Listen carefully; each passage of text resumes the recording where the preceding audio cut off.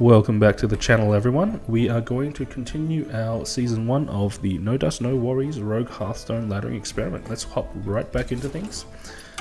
Yeah, I've actually been quite itching to get back into the groove of things, do a couple more games, see where it takes us. So just to reiterate what the series is about, I am taking a fresh rogue account and trying to climb as high on the ladder as possible without using any expensive epic, legendary or adventure cards. We have hit a slight 2, 3. So I want to look for a 1. 2, 3. It's a little optimistic, but I think I'll keep it. So we have hit a little bit of a roadblock because I seem to be unable to gain quests. I think it might be because I just have to finish those 5 practice games.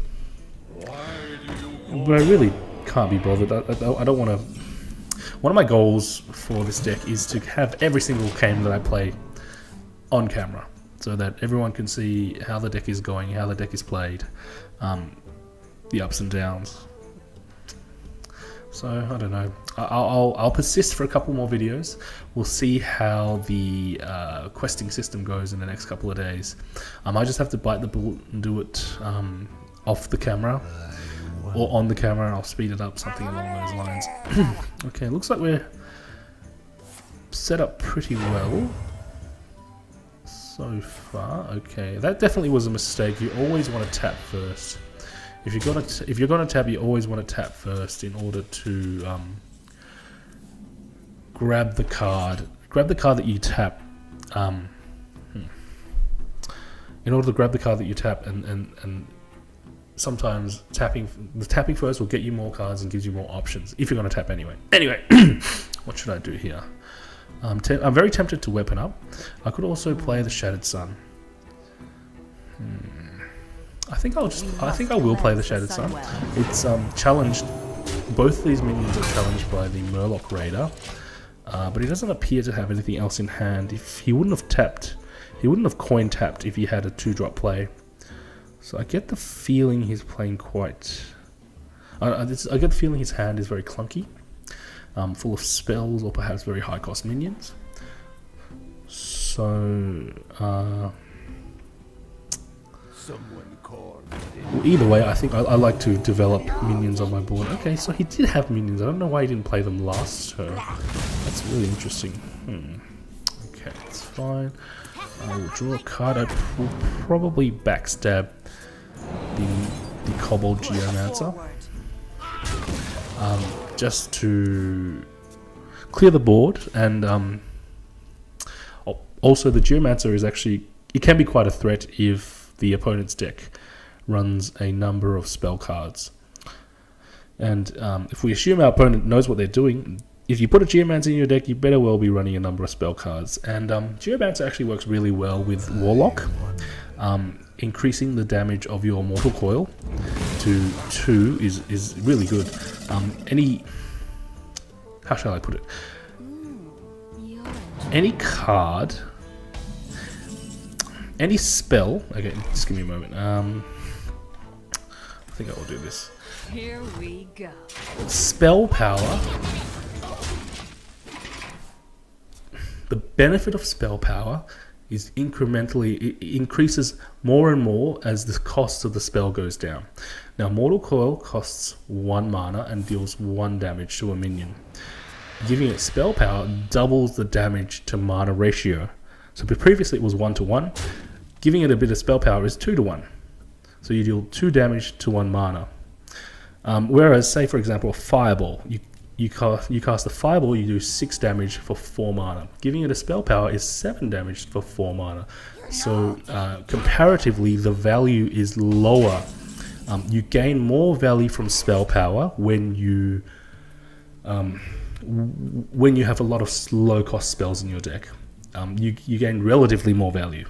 So I'm definitely going to clear here, which leads me to believe I don't need to draw. I think I will just do this.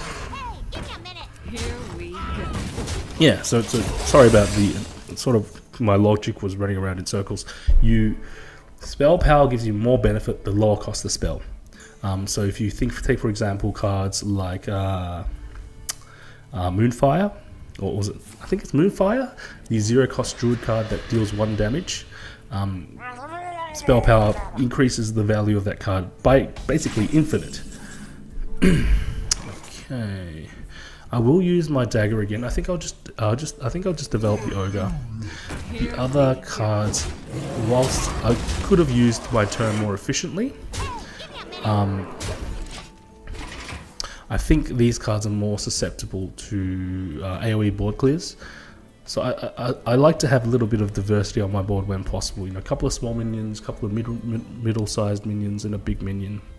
It makes it more difficult for the opponent to clear your board, as opposed to if you have a whole load of small minions, they become very vulnerable to AoE board clears. Okay. Looks like he's run out of options. We should be pretty fine to take this game and actually even up our win-loss, which will be very exciting.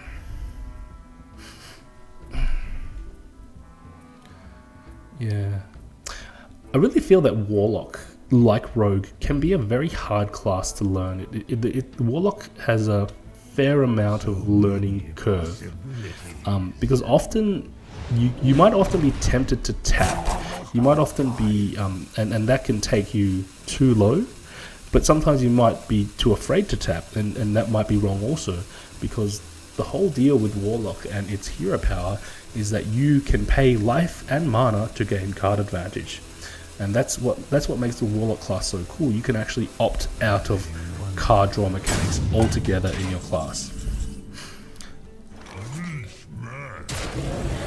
and thereby you can use that hero power to generate a lot of the hero power has a lot of value, and you can generate a lot of tempo. Okay, excellent.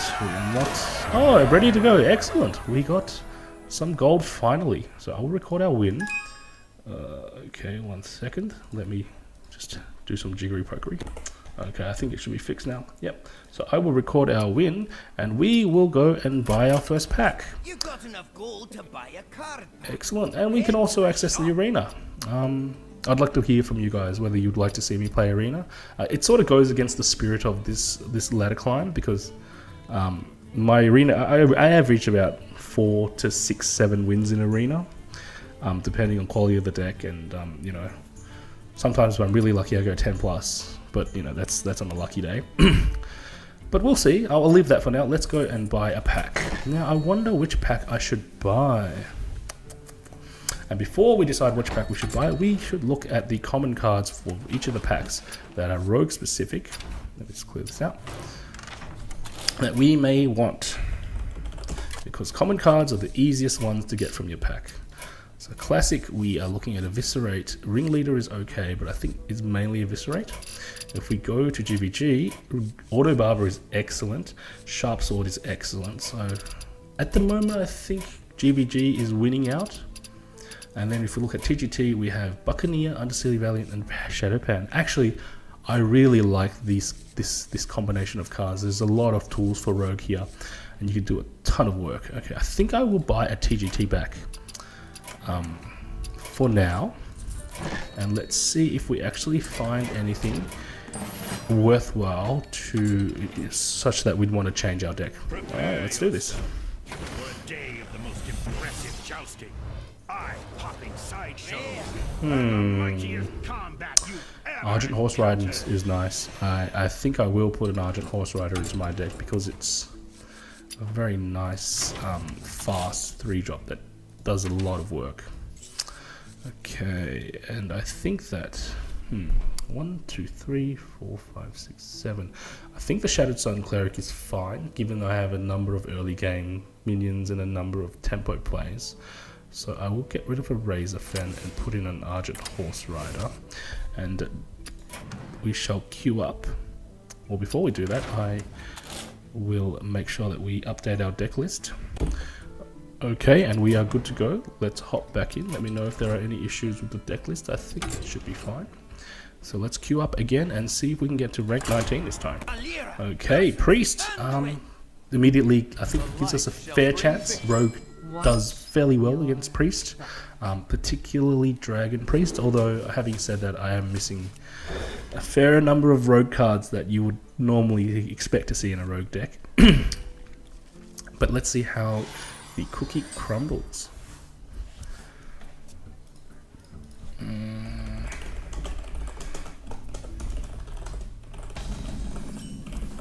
So, for future pack openings, give me a moment. Do I want to tempo this out? Because next turn I'll be weaponing up. Yeah.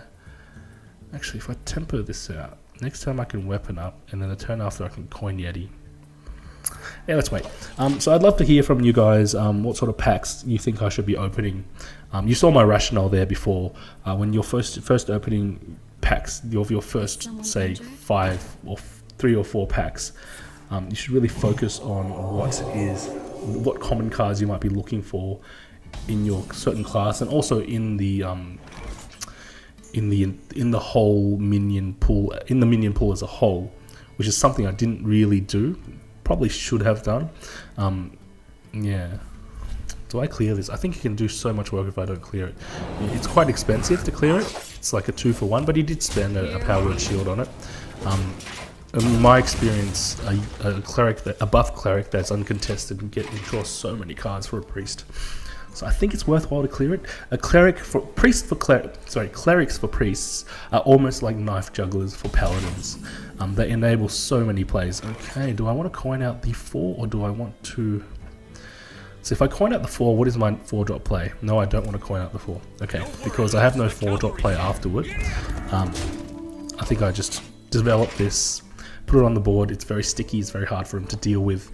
He can't really Shadow Madness it into anything, and even if he does, it has the Divine Shield to protect it. So yeah, I'd love to hear you guys' opinions on what packs I should open. So you saw my rationale. You know, I thought there were a number of good rogue cards. Good rogue cards in TGT. But having said that, I probably do want some shredders. I probably do want SI7, although SI7 is a rare card, so I probably will end up crafting that one. The key commons for this deck would be, let me think, probably shredders. What else? Maybe Krakens? I think TGT Krakens would be very strong in this deck. Yeah, shredders and Krakens, because I think those are the things that I'll be going for next, subject to everyone's thoughts. Okay, I think I'm going to clear this. Do I clear it? Do I use fan or do I use my face?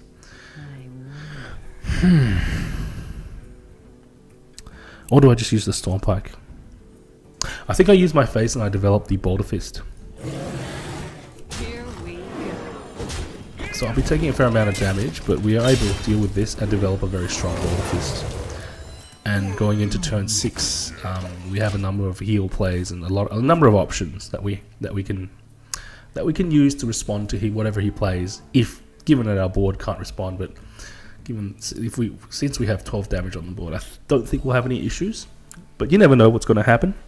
You never know if he plays a Sylvanas or anything like that. Or say perhaps a Light Bomb would be very strong here. No, it's just a straight up death. That's fine. My Ogre was going to get death sooner or later, and forcing him to do it on turn 6 slows him down, so that's not too bad. It looks like he's going to heal his face again. Is he playing a Hyper Control Priest? I'm feeling a Hyper Control Priest. But having said that, the Hyper Control Priest is weak to Sap, and we just picked up Sap, so that is particularly useful. I think I will develop the Voodoo just to heal up my Yeti to take it out of. Well, it would have only been weak to Organized Circle, but it's general. I think it was a correct move just to heal it up, to have it ready for minion combat next turn. Since I'm pretty sure, I mean, he hasn't been playing anything for a number of turns. I don't know what his hand might be. Maybe okay. The Holy Nova is not too bad for me. It only clears 2 low value minions. Okay, Smite, that's fine. Hopefully I draw into something like a Sprint. I really need to refill my hand. Okay, all that's fine too. And he's already spent 1 death, so... And next time I'm probably going to fan Stormpikes. I don't think I'll be swinging... Yeah, he's already used one death, which means it may be unlikely for him to have the second in hand. And it doesn't appear that he does. We're looking okay. Okay, that's fine. It's a combo deck. And he spent 3 cards on the Gurubashi, which means that our sap will be a 3 for 1. Well, 2.5 for 1. It'll clear his Gurubashi and then nullify both the Divine Spirit and Inner Fire cards. So it destroys 2 cards. That's actually good for me, because getting the Yeti buff to 4 attack means it's out of Shadow Word Death range. Although he would want to def the Stormwind champion anyways. Okay, I think I will draw a card before I sap. See if I pull anything else out of my deck. I think I will sap and then Hero Power, setting up for the Deadly Poison next turn. Here we go. So yeah, so that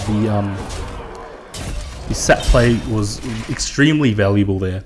Sap generally works well against buff classes, so you'll be thinking about priests and paladins, druids to a certain extent, but not really. I think it's more likely priests and paladins when they have Valens and Divine Spirit Inner Fire. Did we reach rank 19? Let's see here. Yeah, we did. Rank 19 and 1 star. Okay. Okay, let's do one more game. Let's do one more game. I'll record our win. And yet, yes, we are back in the green for our win-loss ratio. It's great to see that we have gone back above 50%. Alright, let's make it 2 in a row. Furion. Okay. Watch I would love a 1-drop. I would love to have some more actual 1-drops in this deck. But given what we have now, I'll just keep the 2/2s. The reason you really want a 1-drop against Druid is that most Druid these days are playing Darnassus Aspirant, and say I played a Murloc Raider just then. He could have either. I'm doing this anyway. Well, say I developed a Murloc Raider in turn 1. It would have made him either. He could have either played his Aspirant, Coin Aspirant, or he could have coined Hero Power. And I think it's much... Coin Aspirant against a Rogue isn't that strong, because I could have used... Anyway, I'll explain it properly next time, because it's a little bit too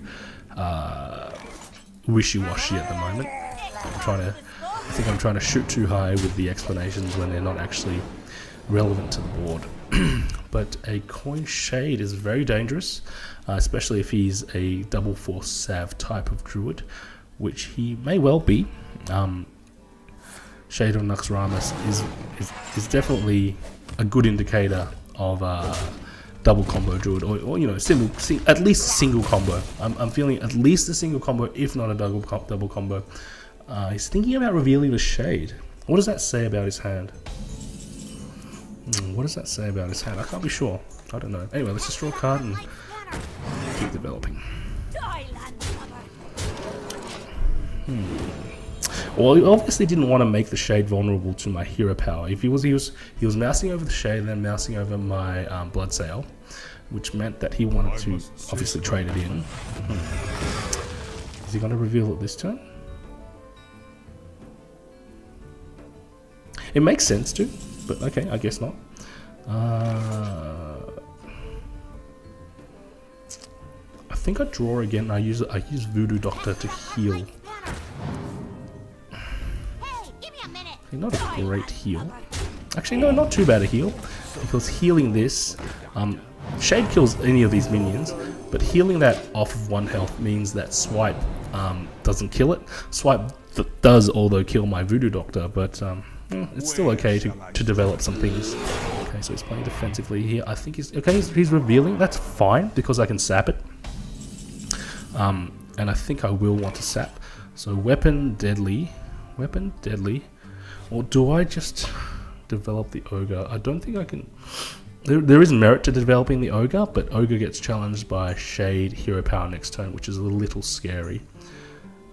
I think that I will sap the Shade. And weapon deadly. Here we go. Yep. Push in.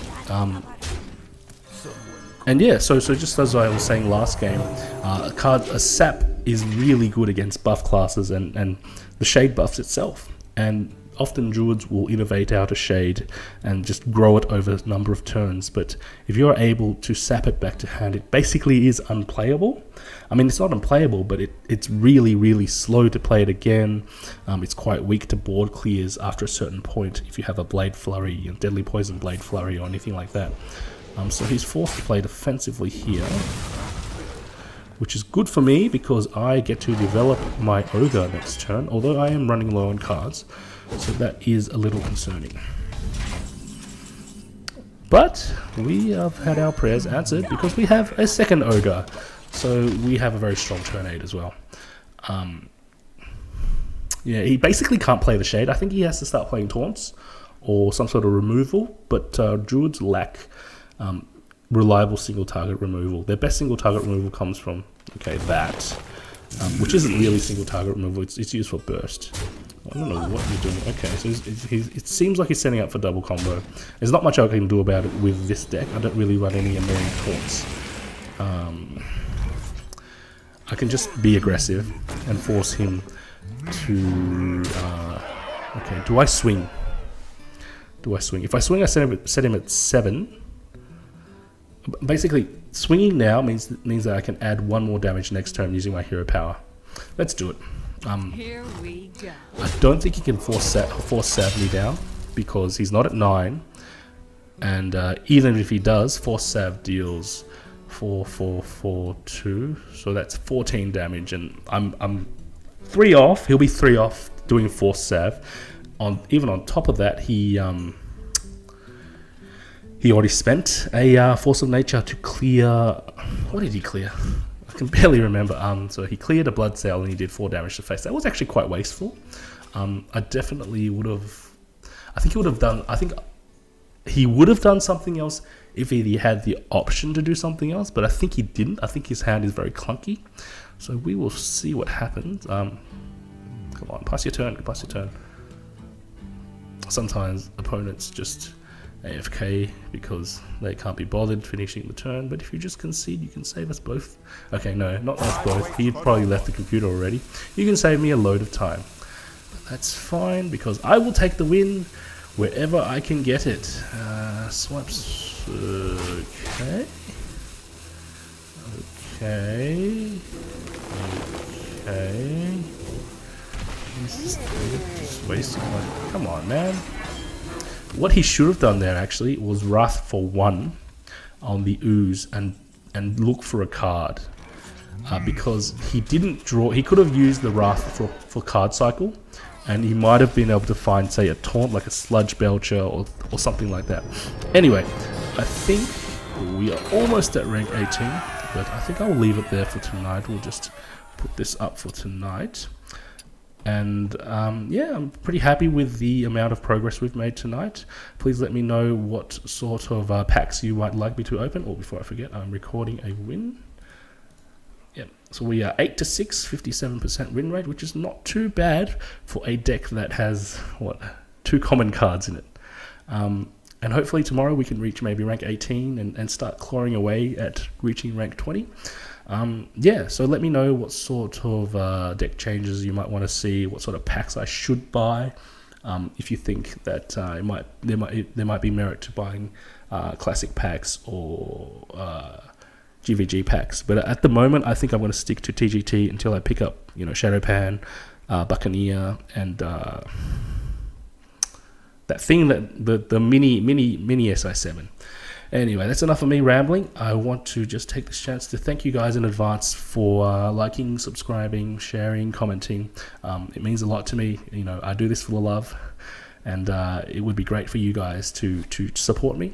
And you know, I hope you guys have a lovely day, and I will see you next time. This is No Dust signing off. See you next time.